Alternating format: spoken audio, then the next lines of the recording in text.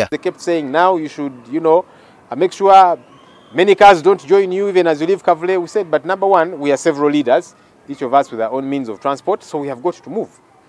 Yeah. But number two, several other people get to join us along the way. That's not a determination that we can make. And we cannot be responsible for everybody that gets to join us, because maybe even some wrong elements can join us along the way.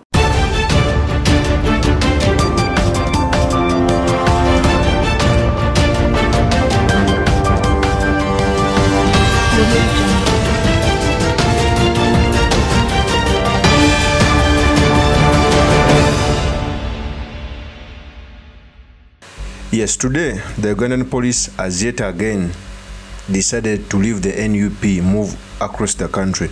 We all know that NUP had the countrywide tours, which were by the way successful, and they threatened the police, which led to the to calling them on the table so that they can negotiate on how they will move around the country. We all know that Uganda has a history of poor democracy. Uganda has a history of banning political gatherings, and even these gatherings which are going on, they are regulated because of the international committee putting pressure on this regime. That's why they first left the first phase, then the second phase partially, and now they are trying to contain them using gimmicks.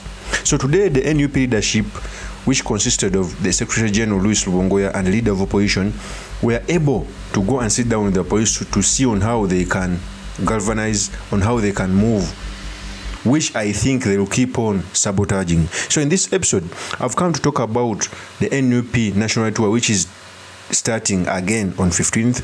What would have been made better by NUP leadership, but most importantly, the sedimentaries we can learn from the politics of our nation. But before I do this, I want to let you know that if you're new to this channel, please subscribe. And if you're watching this video from a different platform, please head on to YouTube. Type in Sula Mawagali. There's a lot of content of this nature. If geopolitics and economics is what you want, this will be definitely the right channel for you to subscribe to.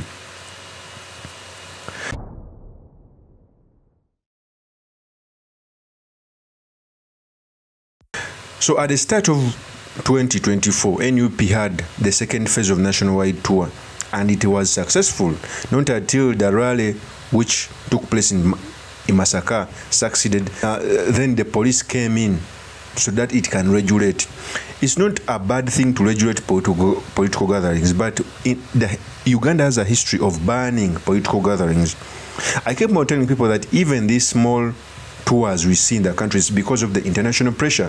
Remember, General MUSEVENI is going to make 40 years in power.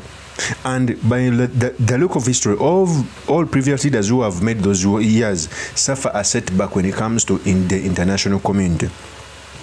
So when police allowed the NUP to do its tour again, the leader of opposition came out and said these statements. Here is the tape. They did invite us for a meeting after we wrote, notifying them about our next phase of the countrywide tour. You remember we were meant to start this very week, but when they wrote asking us to meet them on Thursday, we said no problem, we can pause a little bit, meet with them, engage, and we establish what concerns there are and so on. Yeah. They kept saying now you should, make sure many cars don't join you even as you leave Kavule. We said, but number one, we are several leaders, each of us with our own means of transport, so we have got to move. Yeah. But number two, several other people get to join us along the way. That's not a determination that we can make. And we cannot be responsible for everybody that gets to join us, because maybe even some wrong elements can join us along the way.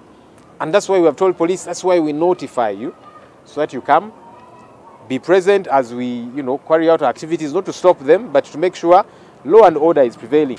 That is the leader of opposition. First of all, even the way the leader of opposition speaks, it shows that the police is being unfair. We all know other opposition leaders or other opposition political parties are moving across the country except NUP. Do you know why? Because NUP attracts a lot of support and it threatens the regime. And we all know that the police is full of cadres ever since General MUSEVENI came into power. In fact, it was even a surprise when a career policeman was made the IGP. The police, ever since we got our independence, either the IGP or the deputy IGP have been from the military. So it is only today that the IGP and his deputy are career policemen. So it shows that we are trying, we are to fighting towards the right direction. Secondly, when you see, it shows that the NUP Country World Tour on 15th is going to be in Bundibujo when you look at that poster. Then 16th is Shaka Bushenyi, 17th Rukunjiri, 18th in Tungamo, 19th in Sinjiro. Although I think there is a slight mistake which was made, since it is a launch of the third phase of the country-wide tour, I would expect that the launch of the third phase was made in a stronghold. When I talk about the stronghold, I mean here in Uganda. Either the launch must be made in big cities, if not in Buganda, or in big cities, maybe Busoga, so that it can show that they are going to launch the third phase. But going to Bundibujo and Ishaka in the stronghold of General Kaguta Museveni, because the western region in most cases, Ishaka Bushenyi, is taken as the stronghold of, General Kaguta Museveni. So I think this is my advice. I think the launch would have been made either in Busoga or in Buganda. The start may not be bad, but I think it would be better either in Busoga or Buganda. But it is a good sign that democracy must be fought for.